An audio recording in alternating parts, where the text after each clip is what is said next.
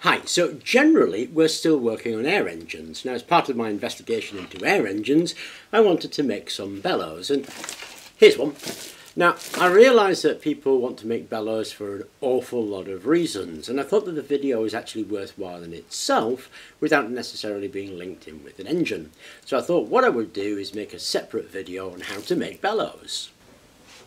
So when I came up with that bellows idea, of course, exactly the next thing I did was have a look at how people are making bellows and what they're used for. And some of the simplest things actually are child's accordions. You find them in concertinas and accordions. And I did think about buying a couple and chopping off the bellows and using the bellows. But then I thought, they're about 15 quid each. I need two, that would be 30 quid. That's quite a lot. And I have these. These are the strips from a Venetian blind. So I intend to make my bellows from these Venetian blind strips. Now the first thing to do is to cut the strips into the bellows shapes that I need, because the bellows is basically a piece of material with some supports glued to that material so it goes into shape.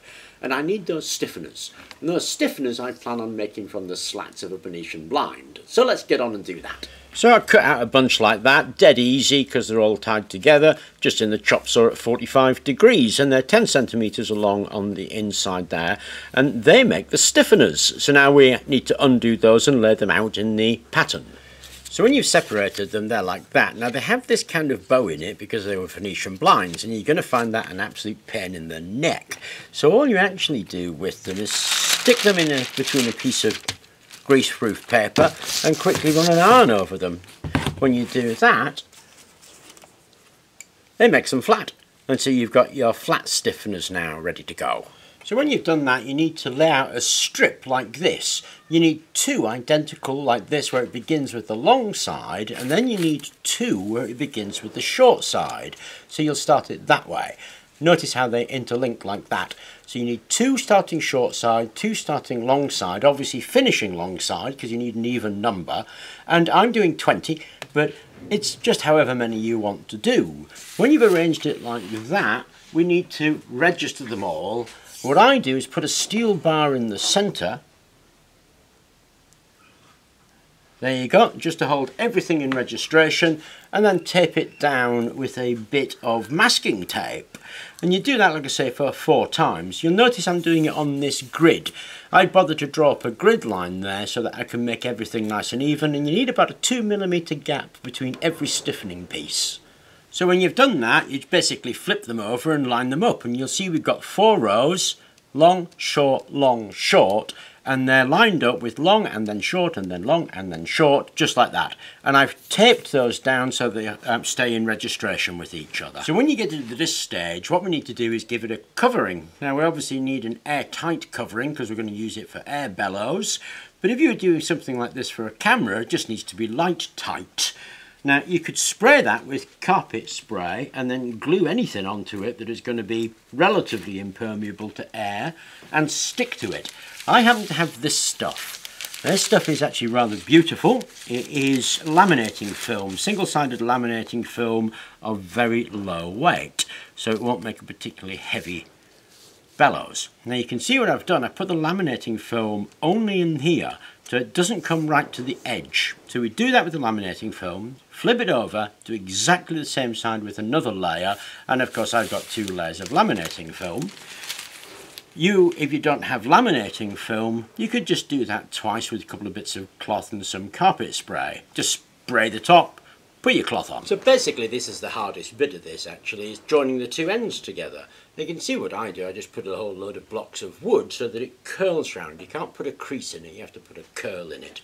So it curls round, and then I just bring that up like that, and there we go, we've got it joined. So I'll change the camera position so you can see that better. So I've got it lined up as well as I want it lined up. I've put another strip of the plastic on there. In this case, if you're using cloth or other materials and glue, you'd obviously use that.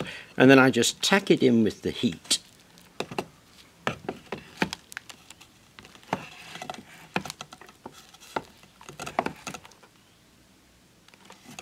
And I can take away this support bar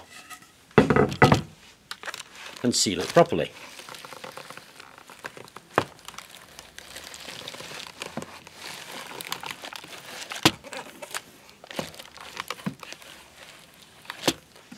Then I need to put another layer on the inside. Okay, so when you've done that, you'll end up with a tube. Now remember, I've also put a bit on the inside and I've run up through the centre of it to make sure that that's sealed. But that's much easier than that outside bit. When you've got your tube, actually, you'll find that it just wants to fold by itself. So you look for the two narrow bits and you give them a push. And always push on the opposite sides. So now we've got narrow bits, long bits, and you'll see it wanting to fold up. And you're just helping it to fold, and it'll just concertina up all by itself as you follow those bits down.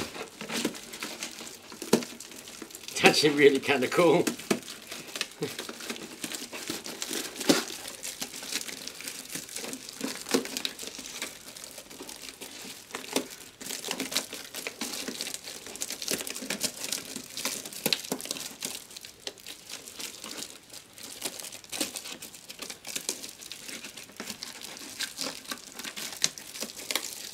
And there we go. One set of bellows made out of a Venetian blind. So the only thing I've done once I've finished those bellows packs is to put end pieces on. And these end pieces are just squares of builder's board or Sintra board. Then I put tape around them and I put some of these things in, which are polycap nails. They actually do help to seal it, but I kind of like the look of it anyway. It looked pretty retro to me and I liked that. So I've made two sets, because I want to make an engine out of them, but I made two sets of bellows, and they are actually surprisingly efficient.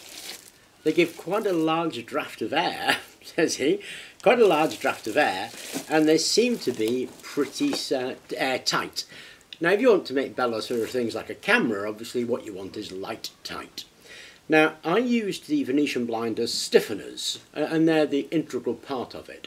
The bit that I put on as the cover I happen to have, so it was great because it made it very easy for me. If you're going to use a different material, then obviously if you're making camera bellows, you want a black material that's light proof, and you spray it with carpet glue and put your stiffeners on there.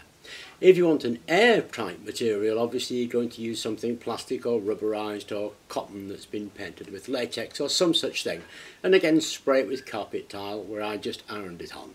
Anyway, I hope that was of interest to you. We'll get back now to the engine making, but thank you very much for watching.